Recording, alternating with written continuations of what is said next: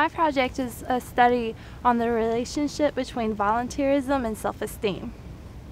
My study was funded by the Magellan Scholars Program through USC Columbia.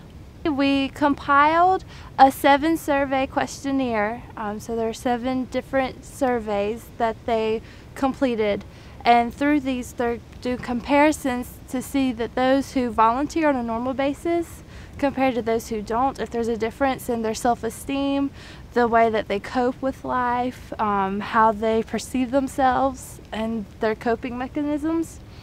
And then further, we want to evaluate to see if there is an overall difference between those who volunteer because they're part of, that's like what they want to do, like through service organization like Impact, or if it's required through course content like the University 101 classes we have here at Upstate.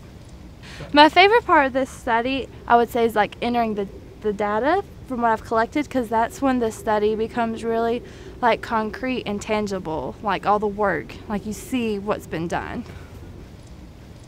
This study, personally, it's given me opportunities that the average undergraduate does not receive. I've been able to work closely with my professor and interact with her on a more one-on-one basis, and you do not receive that in the normal classroom. I've also, because Dr. Keene is so amazing, like my writing abilities have been improved because like I'll write something and I'll send it to her and she'll review it, and she's taught me to be a better writer through this process. It'll look good on my applications when I try to apply for graduate school, that as an undergraduate not only did I do undergraduate research, but I received awards for it. And overall, I'm very thankful for this program and for Dr. Keene.